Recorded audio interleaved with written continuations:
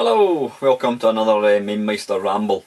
I've not done many of these sort of point the camera at your face and talk shite things. I mean, primarily I started this channel just to basically play shit games for 10 minutes and have a laugh while doing it. I mean, I've been doing this channel now for, I'm trying to think. You know what, I don't actually know how long I've been doing this thing for. I've been doing it for maybe 4 or 5 months, something like that. And it's like anything that you first start doing, you know, you set out with a sort of an aim, a purpose, a target, a destination, if you will. But then the more you actually do it, you start to kind of realise what works, what doesn't work. And I've found it's the same with doing this YouTube thing. I mean, I don't do it for, I'm not doing it to get thousands of subscribers. It's never going to come to that. I do it because I enjoy it. I mean, I love video games. I love retro video games, etc. And doing this kind of thing is just another kind of side to my my hobby of gaming. But anyway, yeah. So through time, I've realised, you know, it's a bit kind of restricting. I'm restricting myself and obviously making it a bit boring for other people to actually watch these things if I'm concentrating purely on just playing little games for 10 minutes. So, you know, it's nice to kind of get involved in other things. And Lon Boys post 1975 about the emulation thing, I quite enjoyed doing a wee video response thing to that. But that kind of got me thinking of something else. Now, I'm a bit of an old bugger. I'm probably one of the oldest retro gamers. I'm 46 years old. I know I don't look a day over 30, but yeah, when you start getting a bit older, you do start becoming more aware that you've probably had more time on earth than you've got left. I know that's a bit of a morbid subject, but that's reality. We're all going to go at some point. And you know, I love my life, I love what I do, I've got my gaming, I've got my family, I've got my running, etc. I really enjoy my life. But I'm kind of conscious of, you know, there's not enough time left to do everything that I want to do. Now that kind of, part of that I'm looking up because I'm looking at all these games. My retro collection, I've got a lot of stuff, and compared to a lot of people, my collection's pretty small. I've got a lot of machines. A lot of the machines I use the sort of more up-to-date kind of ways to play games, i.e. SD kind of compact flash cards, cartridges, like your EverDrives and all that kind of stuff. So yeah, I don't have the biggest collection of games, you know, and when I compare myself to some people. But saying that, one thing that kind of goes through my mind when I'm picking up something else or more games is, I think to myself, when am I actually going to get a chance to play that? I mean, like most people, we've got busy lives, we've got jobs, you know, if we're lucky we've got a job, we've got our family, you know. Although I've got my obsession as far as games and running and that kind of thing goes, I do know that, you know, that's a hobby, and, you know, your family, etc. has to come first, your work obviously has to come first, because it pays the mortgage, it puts food on the table for your kids and that kind of stuff. So yeah, you know, gaming's always just going to be a hobby. But I'm conscious that, you know, I've not got, I mean, I don't know how many games I've got. If I was to count ROMs or, you know, emulators and that kind of stuff, you know, I've probably got tens of thousands of games, which is just ridiculous. But it kind of struck me that I couldn't possibly play every single game. I mean, I've got, I don't know how many, I'm not even going to attempt to look at the point of the camera up there. I've probably got 50 or 60 Xbox games, sorry, Xbox 360 games. I've got hundreds of Xbox games, PlayStation 2 games. I've simply not got enough time to actually play all these things. You know, it's just not possible. There's only so many hours in the day, etc. So anyway, the point I'm kind of coming to here is, at what point does a hobby, or what point does collecting games become too much? I mean, I've got a couple of guys that I know, a couple of mates that I know, and it makes my retro collection look pitiful. These guys have got thousands and thousands of original games. Now I see YouTube channels with people getting pickups and games. I've got this, I've got that, I've got hundreds and hundreds of games, and you think to yourself, at least I think to myself, when are you going to play them? Now at what point does, you know, it stops becoming an obsession and it gets to the point that it becomes a bit silly? Because what is the purpose of having all these hundreds and hundreds and hundreds of games that you're simply not going to get a chance to play? And that's the reality. You're not, you know, you're just not going to. You've only got so much time, and all these games. I mean, I kind of laugh when I hear people on YouTube making comments that they've got this, they've got that, they've got this, they've got that. You know, they've never opened this game that they got 5 years ago, and you know, what's the point of it? It's just an utter. I'm just looking. There's a spider walking about in the wall there. Just a tiny one of these little jumping spiders. You can steal by there anyway. So yeah, it gets to the point. It's like, what a waste of money. Now, furthermore, and again, this is me getting quite sombre or getting quite morbid. I'm conscious that when I eventually lose my last life and shuffle off to the great arcade in the sky, all this stuff around me. I mean, I'm looking about here. I've just got a ridiculous amount of stuff. My wife is going to probably say, right, we can get that room cleared out.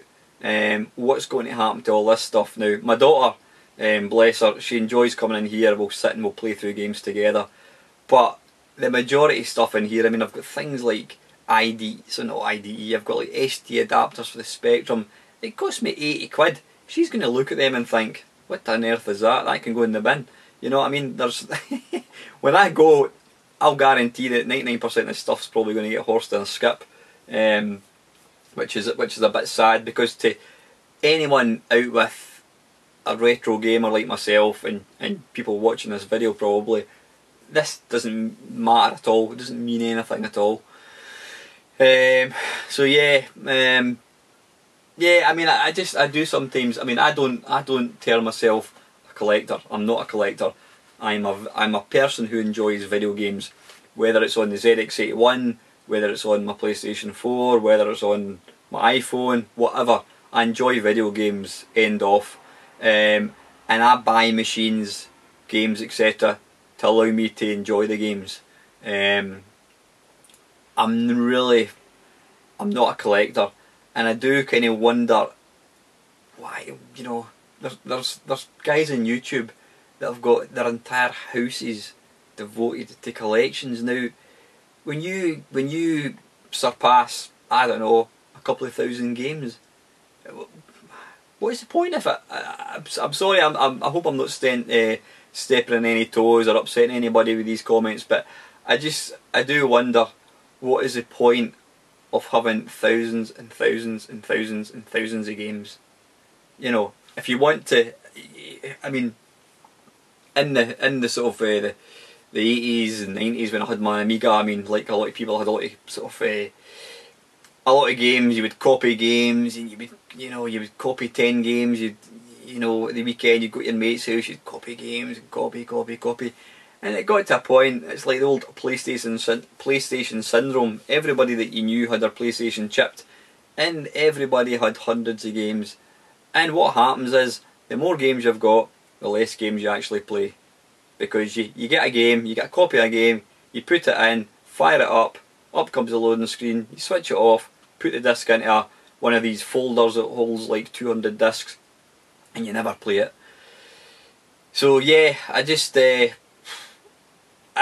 don't, as much as I appreciate people like collections, I don't personally get why they would want to spend a shitload of money on games and games and games that they're simply never ever going to play. I mean, believe you me, fortunately I've now I've pretty much got every kind of console, handheld, etc. that I wanted. I mean, last year I bought a shitload of stuff. I joined a local retro computer club, which I think I've kind of linked in the past, in Edinburgh. And of course, when you go along there and you see other guys' collections, a guy had a Virtual Boy and all these kind of things, you see all these fantastic bits of hardware and you think, oh, I'm going to get that. So last year I spent a stupid amount of money, you know, on hardware. Really went over the top, and you know, it got to the point I'm like, enough's enough. So then when we came into this year, I thought, there isn't anything I want. There's really no hardware that I've got. I've got everything that I'm ever lately going to pick up. However, that didn't quite work out like that. I got a chance off my Virtual Boy up there, bought it. Got a 32X, bought it. So yeah, I've still spent quite a bit, you know, of cash on hardware, etc. But I really am at the point now where I don't really want anything else, and I don't particularly want to buy anything else. I mean, I used to have. I mean, I've probably got more stuff up my loft than I've actually got in my games room here. But I've got duplicates. Now maybe you could call me a bit of an obsessive. I've got a lot of duplicate hardware. I think I've got 4 or 5 Mega Drives. I've got umpteen Spectrums. I've got every version of the Spectrum going. You know, whatever. I've got umpteen Commodore 64s. I've picked them up, you know, over various kind of timeline. But I like to have, like any hardware, it's not going to last forever. So I like to have a spare. You know, I mean, the Commodore's my favourite machine. If that broke, then I can just bring another one down out the attic or out my loft, and I'm away, up and running again. Pardon me. So yeah, I don't mind having spares, but in the main, all my hardware that I've got is connected up down here, so I can actually use it. I just simply don't see the point of buying stuff, and whether it sits on a shelf and not getting used, or sits in a loft and not getting used. To me, that's just a complete waste of money.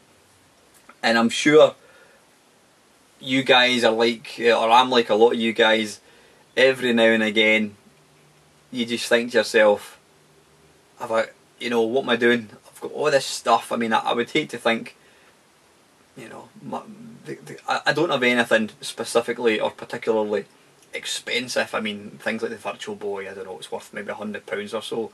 I've got a Vectrex and that kind of stuff. But, you know, my total collection must run into several £1,000s.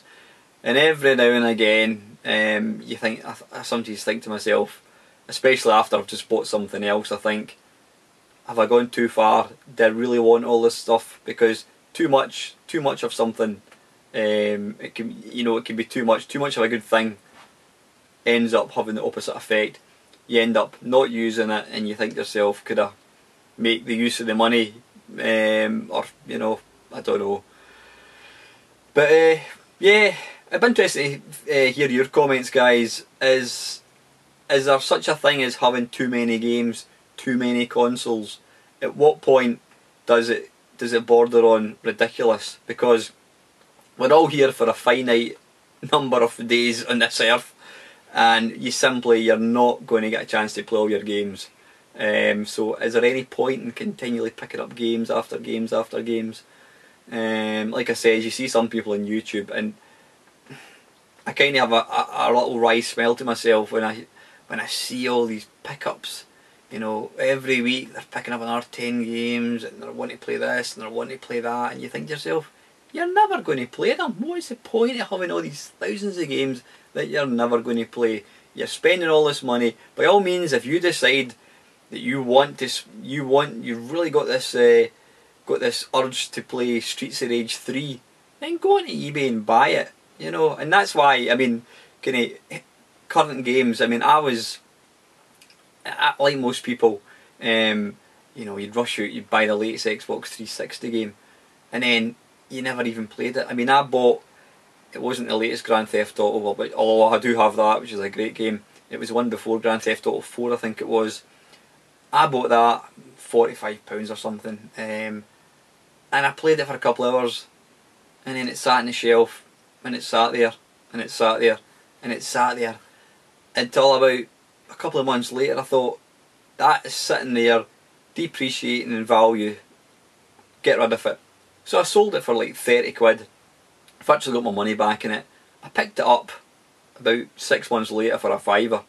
So I will no longer buy a current game unless I'm specifically going to play it there and then, because the number of people that you hear talking about they've got, you know, 20 odd 30 games for their PS3, all shrink wrapped, sitting on a shelf doing nothing. They've probably spent a good couple £100 on all these machines, and to me, you know, I just think it's a complete waste of money. So anyway guys, it'd be interesting to hear your comments.